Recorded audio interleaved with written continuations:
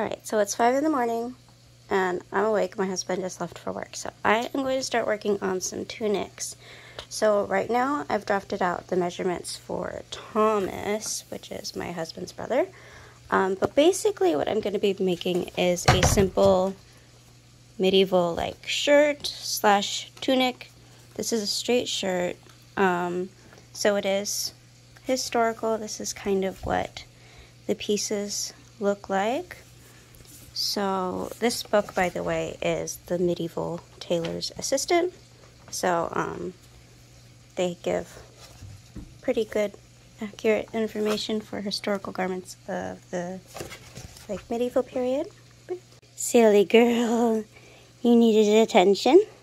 She's missing her buddies Morgana and Arthur.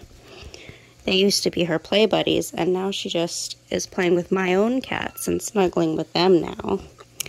She's gonna need to get adopted. She is so playful and like energetic and spunky. She just has this spark to her personality. Yeah, you're so silly. You gonna be my helper? Okay. So I don't even really need a pattern for this, but I figured, you know, why not?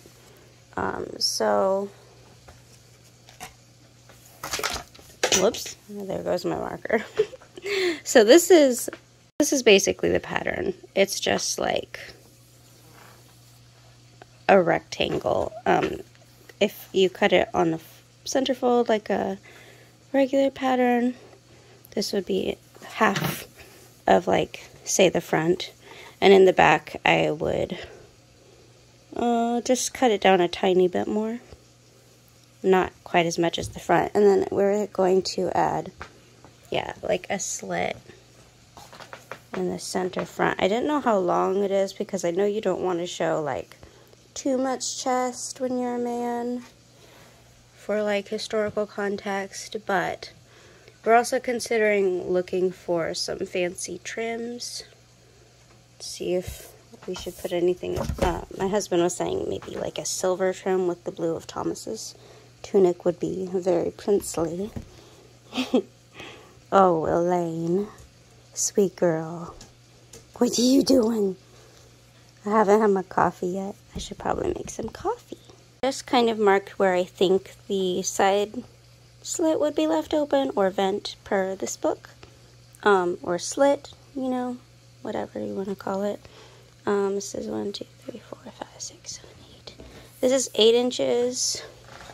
Maybe potentially a little bit higher, but I don't know. Maybe it should be about 10 inches. I wonder if proportionally that seems right. I don't know. That's just a general idea of where it might be. Alright, so I have all of the pieces cut out for the 2 tunics. So there is a front and a back. There are 2 sleeves, and then there are 2 gussets for each of these tunics. There aren't going to be gores because this is like the straight shirt, so they should be super easy to do. Hi, baby. Are you Cocoa Bean? Oh, you needed some lovin's? Yeah? Okay, so now that all of the fabric pieces are cut out, I can start assembling these. Alright, so I have the main body pieces of the tunics pinned together, and I left spaces for the neck hole on both of these tunics. So now I'm going to sew straight across where the shoulders are, and then we will work on the sleeves.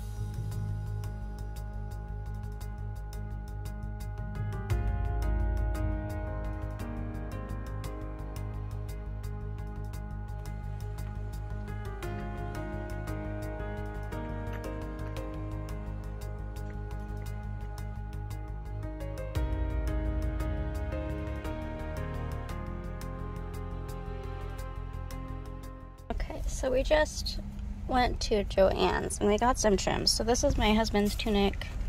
I'm still working on hemming some of the edges, but we thought of using this as a trim on his. As like, you know, a peasant-y trim to kind of jazz it up a little bit. And then for Thomas's, we got this silver. I don't know, we thought it might look nice as a trim. We'll see. And then for mine, the gold trims were kind of expensive, but I got this and I think I'll just put it on the neckline. It's like, there's only like 3 yards of it, I think. I mean, not 3 yards. 1 yard? I think this is only 1 yard. Yeah, it's 3 feet, so there's just like enough to put it around my neckline, I think. So I think it'll look kind of cute on it. So that's what we have. Our spoils for today's Joann's visit.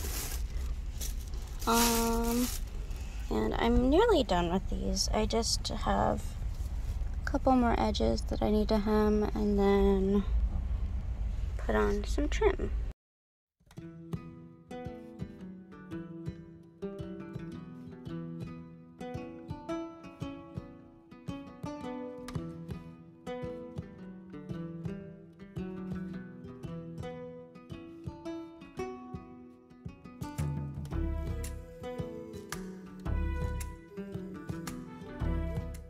In case I don't get like a video or picture of Thomas wearing it, his tunic is done. Sorry about the mess, but that's his. I'll get a video of my husband's maybe a little bit later, but we're gonna play some Clank Legacy right now. So I am gathering my stuff up. I'm gonna give Thomas his tunic and we're gonna play a game. And here is my husband's tunic. So his is complete. Both of the tunics that I'm making for the guys are done. I'm almost also done with making like a women's Viking apron dress. So I might do a video on that, but it's almost done. I made almost the whole thing in one day, so it was a pretty simple make. And I guess I'm just going to go ahead and end the video here. My husband's at work, so we can't really try this on for a video clip. So, and I don't want to bug Thomas right now. So I'm going to go ahead and call this video done. And you guys will probably see them in the tunics because I am thinking of vlogging while I do go to the Renaissance Fair for the first time. So you'll probably see what we all look like in that video. So I'm going to end it here. I hope you have a good day. Bye.